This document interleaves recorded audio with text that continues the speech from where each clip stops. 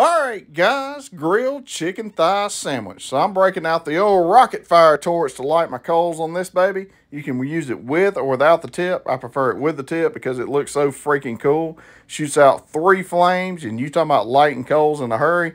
Less than 2 minutes, you're done. Now, while that's getting happy, we're going to move inside to our chicken thighs. We're going to season half of them up with Lane's Ranch seasoning and the other half with Lane's Nashville Hot. Throw them right on the coals. I'm running around 300 to 350 degrees. We're just going to keep flipping, looking for an internal temp of around 165 to 175, somewhere in there, and a nice color like you see here. Once the thighs are done, bring them inside, let them rest. Time to get those buns toasted up.